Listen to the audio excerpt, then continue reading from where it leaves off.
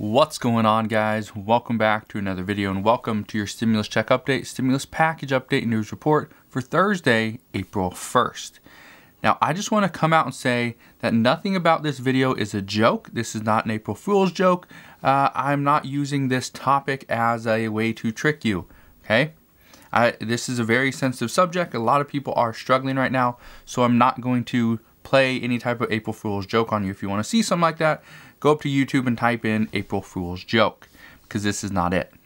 So, with that said, here's what I want to do at this time. I want to go over the $1,400 stimulus checks. I want to go over what we're hearing regarding SSI and SSDI. I want to talk about the $200 boost for Social Security recipients that President Biden promised. So I want to address that because I think we're going to start to see a little bit of a push for that, and I want to explain why.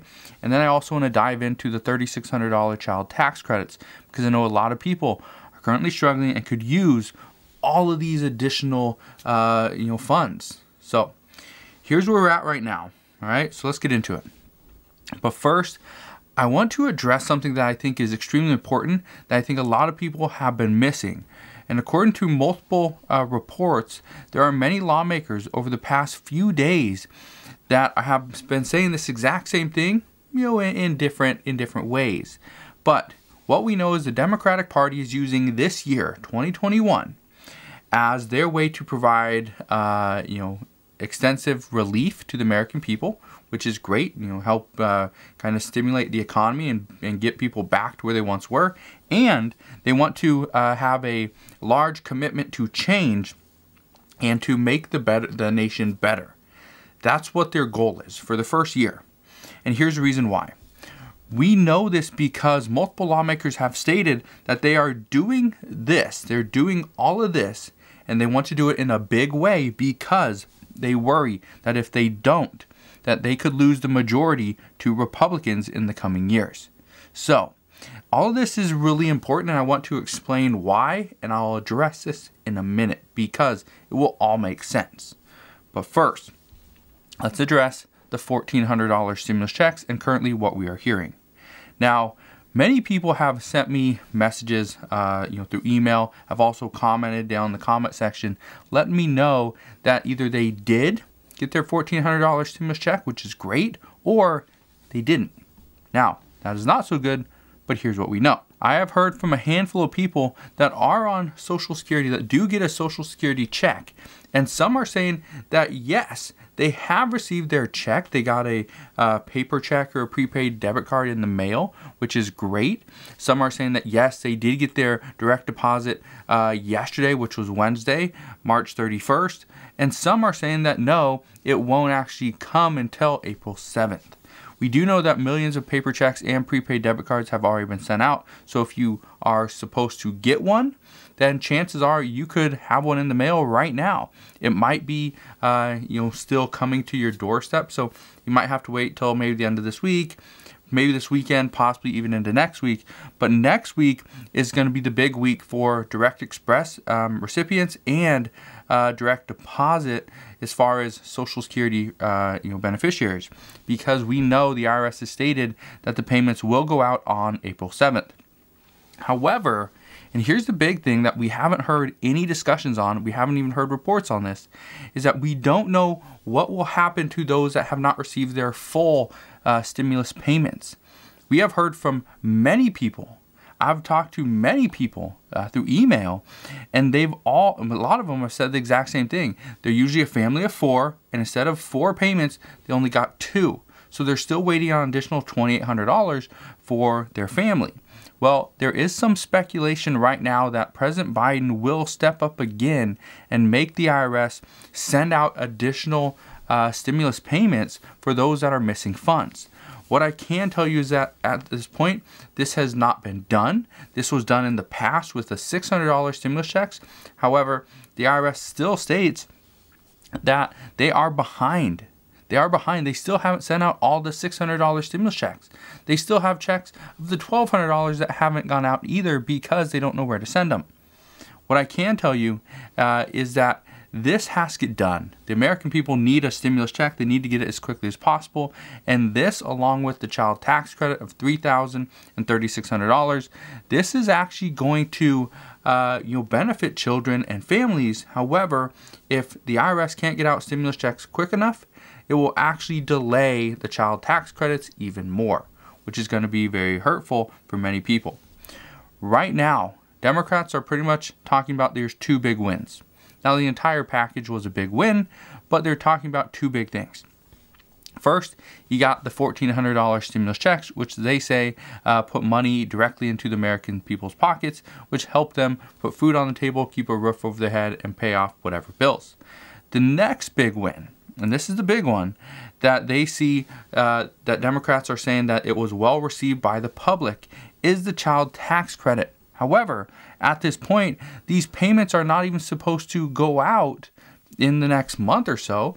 They are expected to open up the portal in June, which then hopefully will mean we can see payments starting in July, and there'll be monthly payments. But this is something that is supposed to keep children out of poverty, not for just the immediate future, but for years to come. Well, here's the issue. This means that Congress has to get a bill passed in this Build Back Better plan that will include an extension of the child tax credits for more than just 1 year. But on top of that, the IRS has to get this thing figured out. Right now, they are struggling. They're still doing 2019 tax returns. They are obviously doing 2020 tax returns. They are doing stimulus checks, trying to send out stimulus checks to those that didn't receive their initial $1,200 or $600 stimulus check.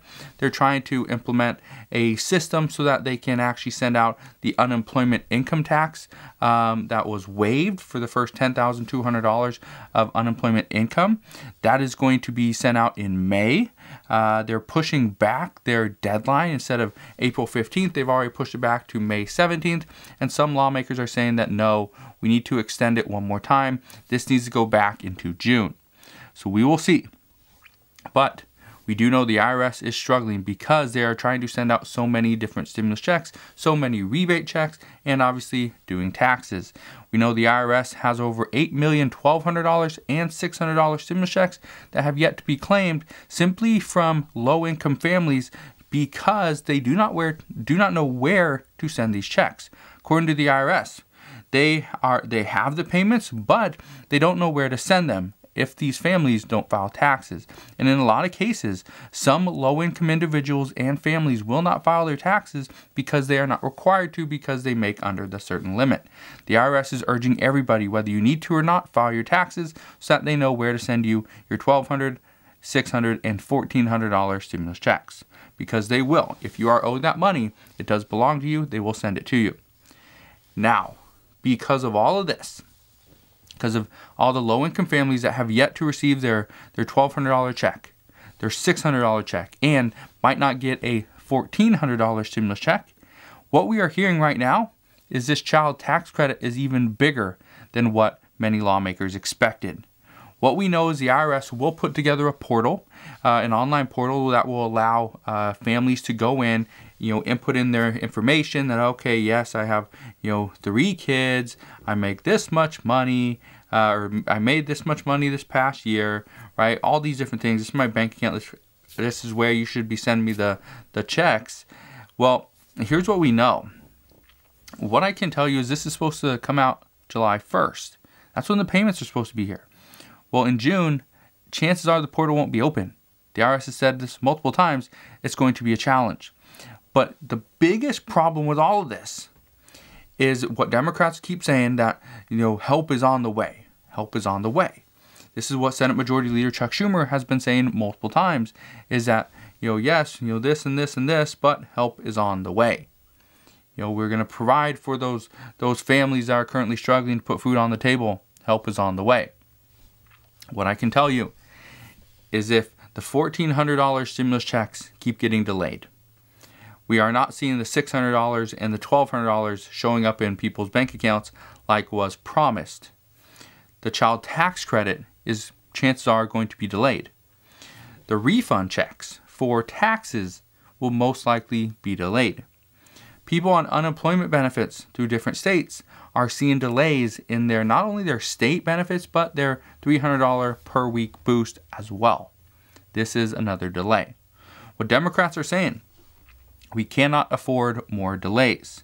And in a time like this, when we were anticipating the new jobless claims that came out today, that was actually for last week, we were expecting to see them, the expected number was 675,000 new cases. That would have been okay. That was what was expected. Well, instead, we came out and showed 719,000 new cases. So what we are hearing now is that this is not okay. We are not trending in the right direction.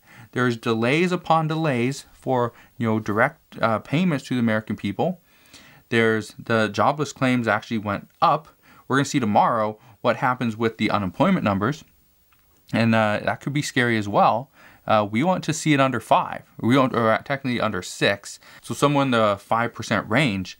But what we are hearing is right now, there's a lot of additional people that need help. Children need a lot of help. Because if the parents aren't getting the money that they were promised, the children are going to suffer. But lawmakers are saying that children are not the only people that need help. They're not the only ones suffering. And this is where we could see people start to address and talk and discuss and maybe propose new provisions, new pieces of legislation for the elderly as well, because they also need help. That brings me to that $200 per month Social Security boost that President Biden promised. Now, here's what we know. The other day, actually, I think last week, I ended up telling you guys that nobody's really talking about the $200 per month boost that President Biden promised. However, I think things are about to change. I want to explain why, and this is extremely important. Because yesterday, President Biden, he unveiled his roughly $2.25 trillion infrastructure plan, or his American Jobs Plan. Well, as soon as he did that, right after that, the Progressive Caucus, they put out a statement. And in this statement, and multiple lawmakers, multiple representatives kind of addressed this as well. But in their statement, they simply demanded President Biden pass a larger infrastructure bill. And they demanded this because, and they gave a reasonable, a valid reason for this, but they said when President Biden was campaigning before the election, he promised $2 trillion in infrastructure spending within the first year. So, $2 trillion within 1 year. Okay, great. That sounds pretty good. I think that would be very helpful to the United States as a whole.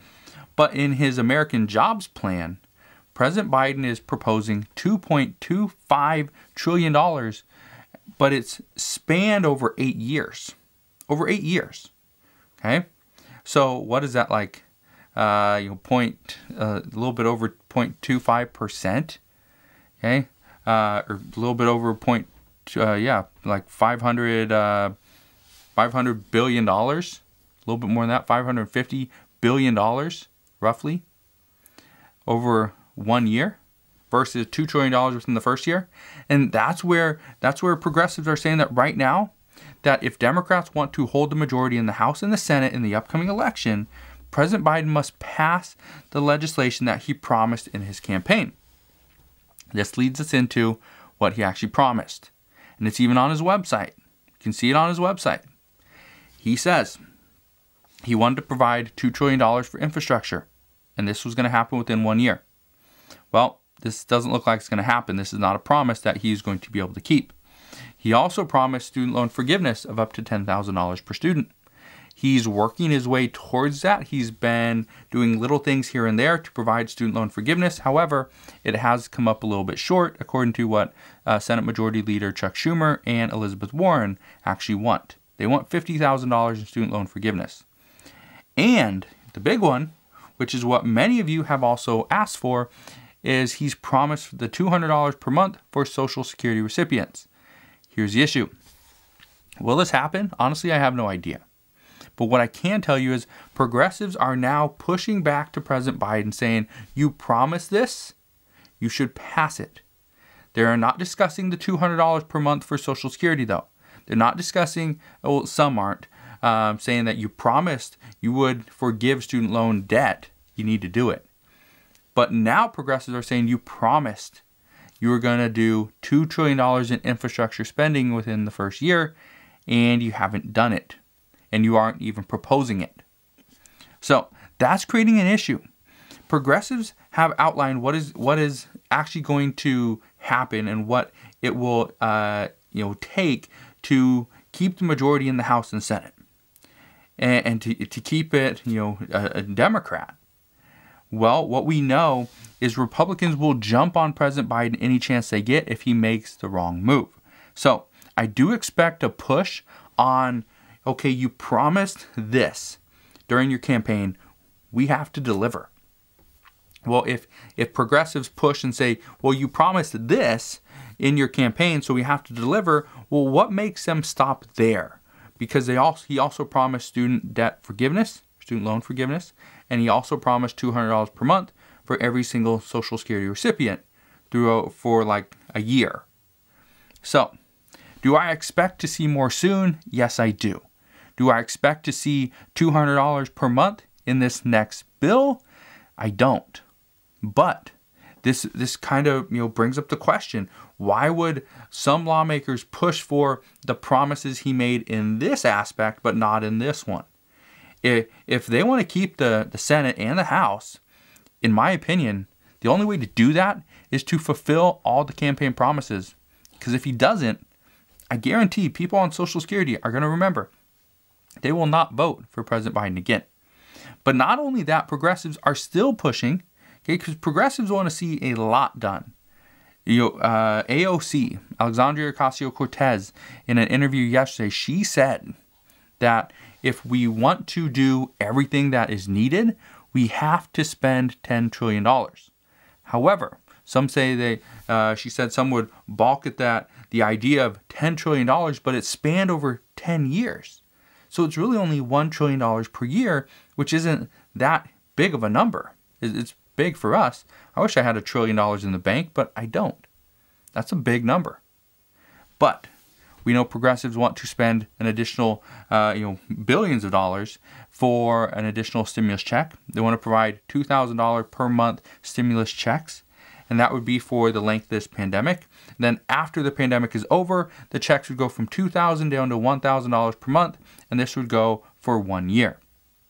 Now, they also want to see Medicare for all. However, according to Bernie Sanders and multiple reports just this morning, the progressives will settle for Medicare for more.